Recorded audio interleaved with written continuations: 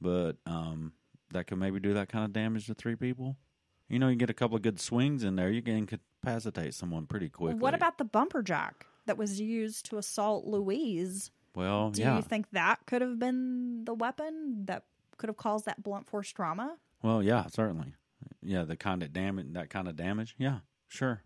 Plus, it's really strange that there was like another jack belonging to what they thought was a 1961 Pontiac in this car. Yeah, for all you know, it could have been the dude that owns the car. It could have been like a friend's jack, or he borrowed a jack from his brother. You never know. Well, then those kids who had left church reported seeing a blue Pontiac, like a 1963 or so Pontiac parked on that road. Right.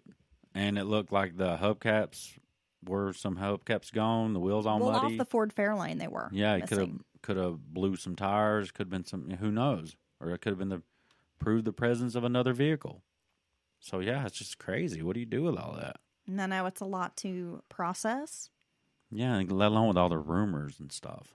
Well, thanks for catching this episode of Mountain Murders. If you feel so inclined, you can hit subscribe and leave us a 5-star review. That helps us out a lot. Yes, it does. It keeps us on the charts and stuff, so people can keep discovering us, and you can help with that. Tell a friend. Tell a friend. Get a gun and hold it on somebody and be like, you need to download Mountain Murders. Dylan, no.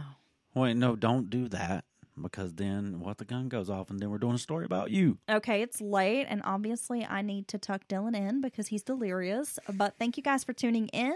You can find us pretty much wherever you get your podcasts. Don't forget to follow us on Facebook, Instagram, Twitter, and now we're on TikTok.